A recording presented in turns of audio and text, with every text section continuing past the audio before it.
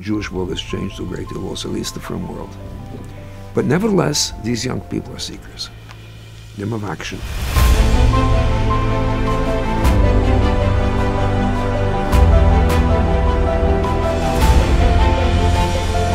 When a boy applies to Yeshiva of Far Rockaway today, he knows that he's going to a place where he's going to grow in his learning. There's a clear path for him to go and to climb, and he's excited to be part of that. Today's Talmidim here in the yeshiva are really people who are mevakshe Torah. I'm here on a day-to-day basis. I see the boys. The Bochurim love to come and learn. They love to come to yeshiva, and they're growing and steiging. The hallmark of the yeshiva is individuality. Every bocher has his own world. The Rosh Yeshiva and the yeshiva finds a way to be able to bring out every bocher for who they are. When you look at our Rabbanim, so many of them being Talmidim of the yeshiva, each one so different, but with the same vision and the same goals. It's beautiful for the boys to see that they have people who are Banafat Tamid Chacham, people who are Gadol Yisrael. And at the same time, the boys have the opportunity to connect with someone who's more in their generation. A tremendous amount of positive energy. The Beis Medrash is alive. There's an air of excitement, there's an energy, and people love to be here. The boys that are coming now are getting a Messiah and getting a chinuch